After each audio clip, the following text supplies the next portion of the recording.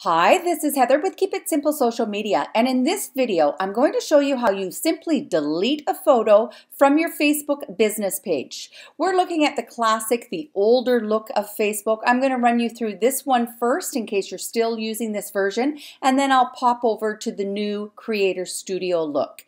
So what you're going to do from your business page is you're simply going to scroll down to the post where you see you have photos and you possibly want to delete one or two of them. And in this example, I have 8 photos. What you do is you click on the first photo or the second one, doesn't matter. You can click through using these arrows here that are a little bit hard to see until you put your cursor on the photo, and you just click until you find the photo you want to remove.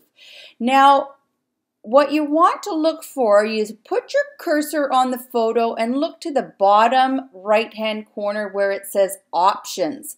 You click on Options, and it is from here that you will be given the choice to delete this photo. However, I do want to show you on the larger picture, it's a little bit harder to see the words option. So scroll down, and just under the photo is the word option. You press it, and once again, there is the delete.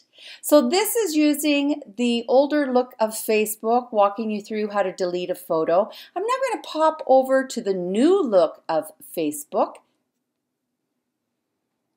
Okay, here we are on the new look of Facebook, and basically we're going to do the same thing. We're going to find the post where you want to delete the photo. We're going to click on that photo, and what we're looking for are for the words option. Now what you're going to notice is you can't really see them here now. So what you have to do is go over here to the right-hand side and click the 3 little dots in the top right-hand corner, and this is where you're going to find delete photo this time. So you see it's a little bit different. It gives us new options using the 3 little dots, and there's quite a few variety of things that you can do, including rotating your photo if you in fact have loaded the photo and it might be upside down. You could download that photo if in fact you didn't have it saved on your desktop computer.